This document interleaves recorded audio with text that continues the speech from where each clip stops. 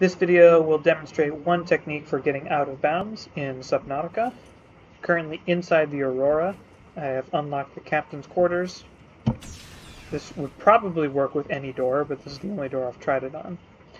Open the door, position your character's body right in the center of the doorway, close the door on yourself.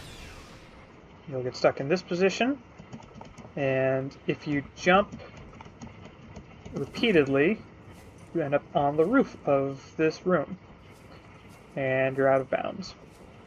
Unfortunately, I don't think this is actually exploitable in any way, because so far as I can tell, there's no way to get back in bounds again. If you fall off of here, you just end up in the water down here. But it is kind of fun. You can see the inside-out structure of the Aurora. But, again, I don't think there's any way to get back in bounds. If you swim towards what looks like empty space, you end up just hitting an invisible wall.